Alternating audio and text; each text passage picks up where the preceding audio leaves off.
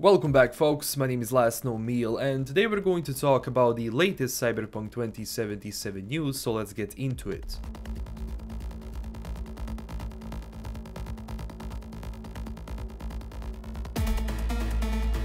First off, we had a Cyberpunk 2077 event on Tokyo Game Show, where they released some updated gameplay from the All Foods factory when we interact with the Maelstrom gang, some with Dum Dum and Royce, and also later showing what happens before we get into Braindance at Judy's place. Before that, we can see Evelyn Parker that probably got us to her in the first place after we initially talked to her from this screenshot in the bar.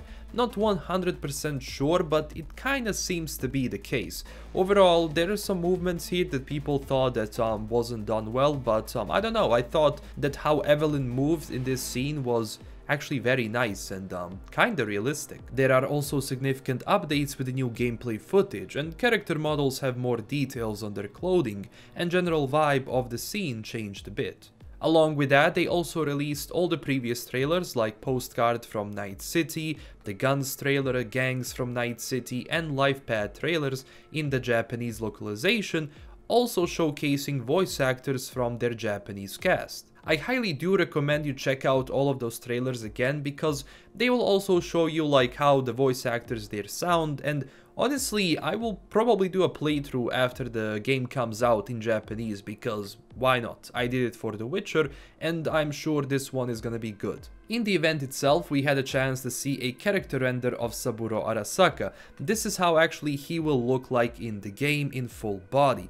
And also it seems someone on Reddit wrote that he only speaks Japanese in the game in every localization. I mean, that is a very cool detail. The man is like, what, 150 years old? And of course he does know English, but he's just refusing to speak it.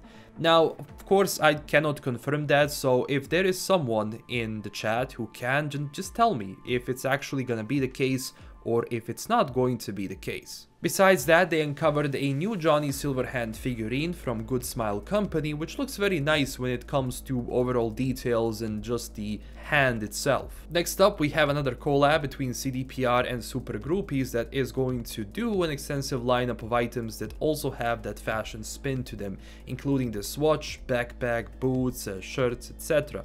Obviously, so far these are concepts, but that could change, but tell me what you think about this, and generally what do you think about these fashion items that are also inspired, you know, by the game itself.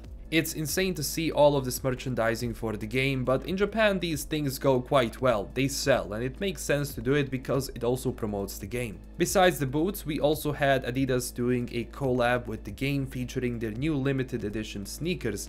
I do believe this will be sold out fast, but tell me down below, what do you think about them? Do you like them? I don't know, I have my Slavic senses tingling on this, so if I am able to get them, I definitely will. And last but not the least, we have a CP2077 special box, which has a lot of goodies from the game, like a mug, keychain, I guess mouse pads, stickers, etc. And it comes in this really cool box. I will try to nab this. I am not sure if this is only for Japan or they do have international shipping. I also don't know if this is actually available for like Europe or USA or somewhere else, because these boxes and generally these things again go well only in Japan. But if I'm able to get this, I will do an unboxing on this channel, so stay tuned. Overall, they are investing more and more, it seems, into the Japanese market. I mean, besides them, China is, I believe, on the first place with pre-orders when you take in countries.